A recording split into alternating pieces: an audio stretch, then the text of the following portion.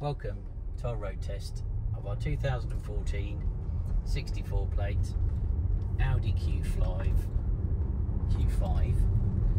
3 litre TDI S-Line Plus Quattro.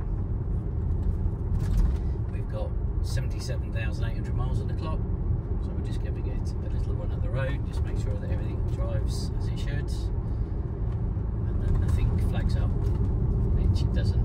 No warning lights on the dash, drives very nicely, nice and smooth. The old V6 diesel is nice and torquey and really smooth, and lovely gear changes as well. Gearbox is lovely. Great pedigree on the car, huge spec. It's got over £6,500 worth of accessories on it, which I will try and list, but I won't even get close. I don't think it'll all be detailed on the advert spec, but we've got huge things like the open sky panoramic roof. You've got the technology pack. It's got damper control, dynamic steering, rear bench seat plus, adaptive cruise control.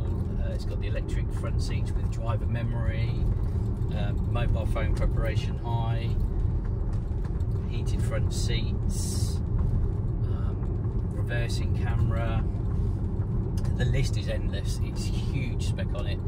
It's because it's the S-Line Plus as well. You've got all the black. It's like a black edition basically, all black chrome. It's got 20-inch alloys on it. Good tyres on it as well. We've got a nice service history with it. It was only serviced in April. Had a major service in April.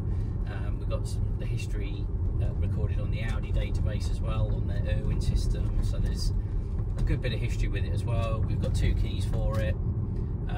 Really nice looking car in the black, really good looking car. Lots of information, all the details of the full details of the spec, I should say as well, will be up on the website along with lots of photos. We've got a video walk around that you'll have seen as well.